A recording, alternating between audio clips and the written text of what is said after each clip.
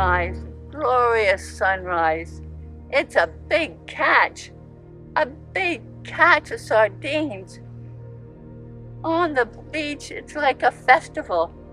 But in the sea, they will hold funerals for the tens of thousands dead.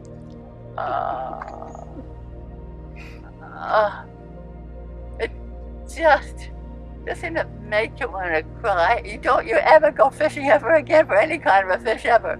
Isn't that precious? Isn't it just so precious? Oh. They're just so precious. So Cvynthia, what about these poems can you actually put your finger on why they appeal to you? What actually do you find appealing? Good heavens. The innocence, the innocence, the innocence, the innocence. Oh, absolutely. That's what has moved you.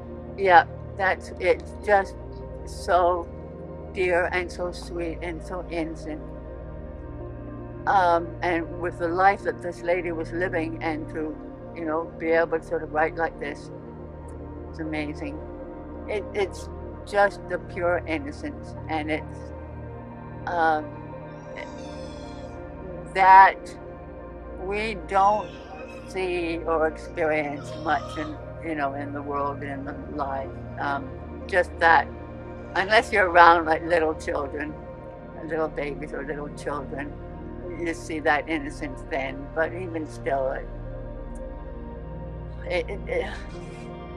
yeah, it's just something that I don't experience or see innocence, in my life, when, as I say, it's children. But and so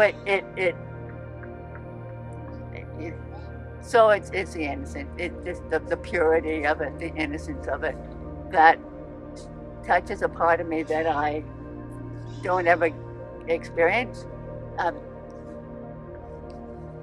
ever. Like, just don't experience that kind of innocence and purity, the purity of it.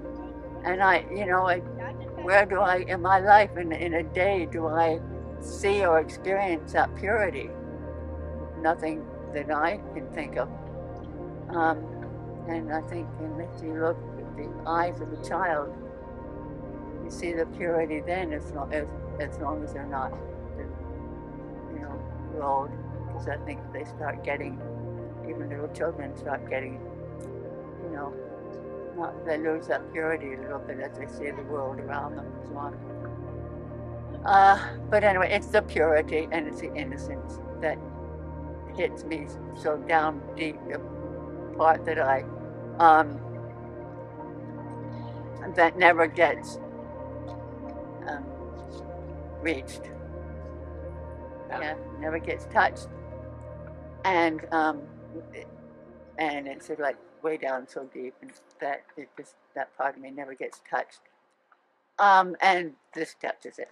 So the innocence and the purity, the naivety, the beauty, and yet at the same time, it asks me to look at what she is saying in the poems and look at life the way she did.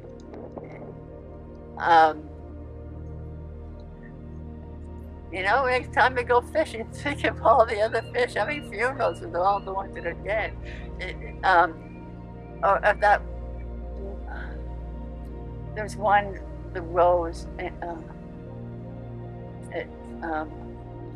well, that one.